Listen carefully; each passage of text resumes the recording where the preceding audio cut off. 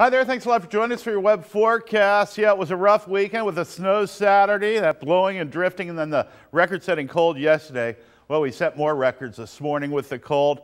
Could be worse. At least we're not into the snow. It's going to become heavy across southern Ohio, big accumulations there. They're expecting more than a foot across Kentucky. If you're flying today, call your carrier ahead of time because this snow is going to work its way into places like Charlotte, Washington, D.C., Baltimore. We're going to see a ripple effect of delays in flights across the nation as we head through the day today into the day tomorrow.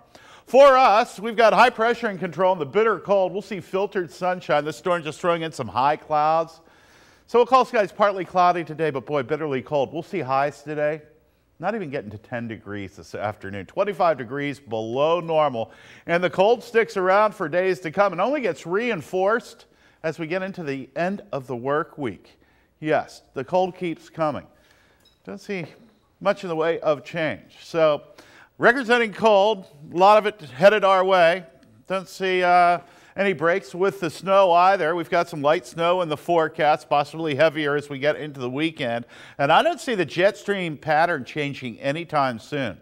That means more cold wind and snow for the rest of the month of February, the way things are looking as far as the models go.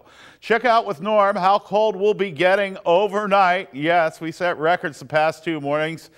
We've got some record-setting cold headed our way in the days to come. Also about the possibility of whether we'll see any accumulating snow. It's on air, NBC 24, 5, 6, and 11 this evening. Be smart as you dress. Prolonged periods spent outside required all skin to be covered up. We're in frostbite territory, and there's more where that came from. Thanks for joining us for your web forecast. Have a great day. Be careful out there. I'm meteorologist John James.